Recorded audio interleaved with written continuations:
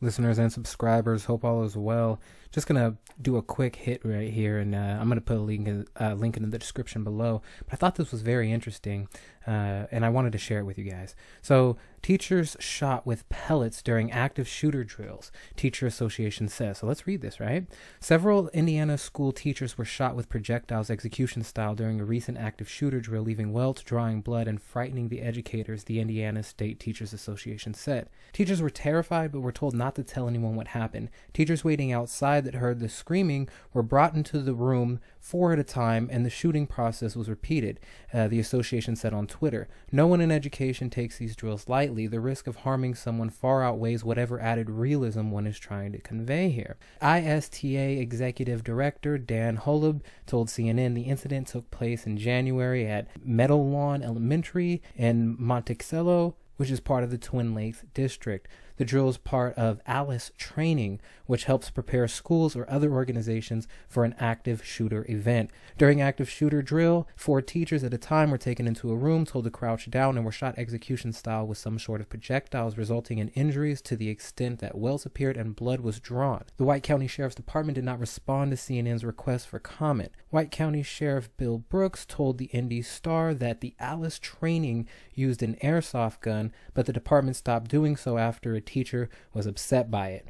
Holub said the ISTA has not heard an explanation from law enforcement as to why this method was used. This was the first time, and hopefully the last time, that law enforcement shoot at teachers as part of the training, Holub said. Those teachers who went through it were upset and injured. They brought it to the attention of ISTA leadership. The Twin Lakes School Corporation said in a statement that school staff works with the White County Sheriff's Department to conduct ALICE training. The Twin Lakes Classroom Teachers Organization recently voiced questions regarding how the Sheriff's Department conducted the training, the corporation said, and Twin Lakes then facilitated a meeting between them to discuss the issue.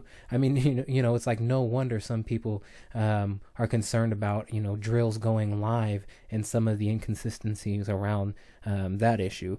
But we're not going to go there right now. The Teachers Association told the startling story on Twitter on Wednesday as a part of its recommendations to amend House Bill 1004 concerning school safety. The proposed bill, which has passed the House, requires an annual active shooter drill and provides Indiana school access to funds for mental health services. Rep. Wendy McNamara, a Republican legislator who authored HB 1004, told CNN that a mock shooting like the one that happened in January was not wise and shouldn't happen again. I would never have thought in a million years that anybody would have thought it made sense to use an active shooter drill where teachers are unaware that they're going to be shot with a pellet gun, she said. That would never have crossed my mind as something we'd need to legislate. Well, of course not, because you guys don't think this stuff through, and this is the kind of stuff that happens when, the people end up getting the short end of the stick when we see these types of legislations, policies, and reforms after, tragedies, right? Organic or otherwise. The bill has already passed the House, so McNamara